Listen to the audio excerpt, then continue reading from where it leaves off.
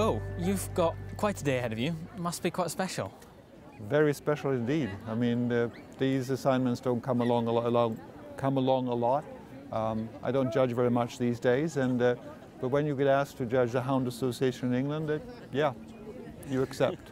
We're talking today about a breed that's very close to your heart. Yeah. What about the history of the breed? They bear quite a great resemblance to the Greyhound. Is there a link between the breeds? Well, there have been Greyhound Whippet-like sighthounds for thousands of years. The Romans had dogs that looked very much like they do today. They were used for hunting hares. In fact, in New York, I saw a museum there, an old bronze that's from BC.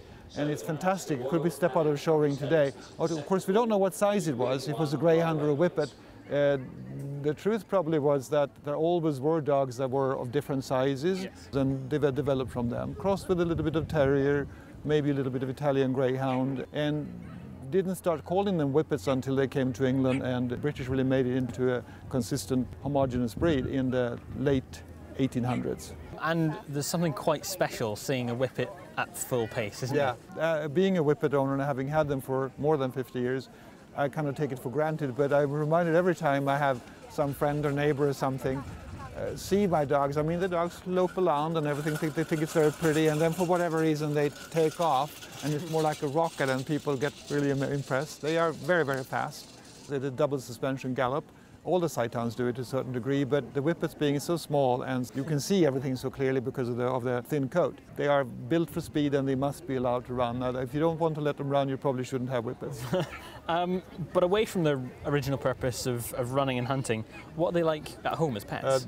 The ideal pet, I think, for me, obviously. I've often thought I should, broaden. I've had other breeds, but Whippets suit me really well.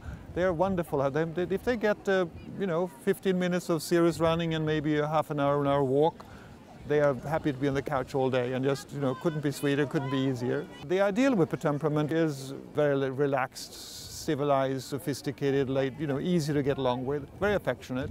And what about the standard? What is the ideal Whippet? The ideal Whippet, I think the difficulty in the breed is to combine the maximum amount of power with the maximum amount of elegance. And that's not easy to find the right balance. It's very easy to get a lot of elegance, very easy to get a lot of power, but getting the two in the same dog at the same time, that's not easy. And it is a British breed, but across the world, where do you see the highest quality and the highest quantity? It depends on which standards you go by, unfortunately, because for whatever reason, the standards are developed differently in different parts of the world.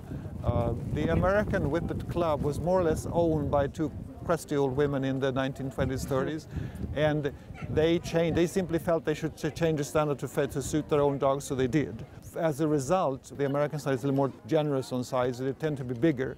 The American standard also emphasizes the glamour points a lot more, which is, to my mind, is rather unfortunate, because unless you have the correct body construction with a deep chest and good legs and bone and angulation, you don't really have a Whippet.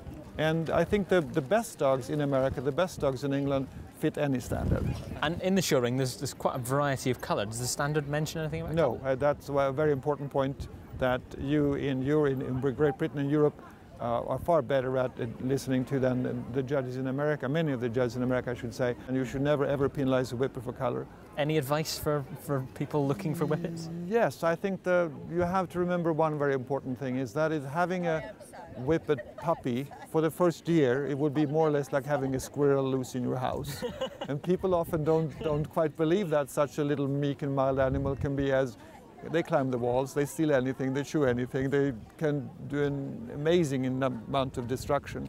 But if you have patience and if you are firm and teach the dog what's what, by the time it's adult, you will have a wonderful, easy companion for life. For further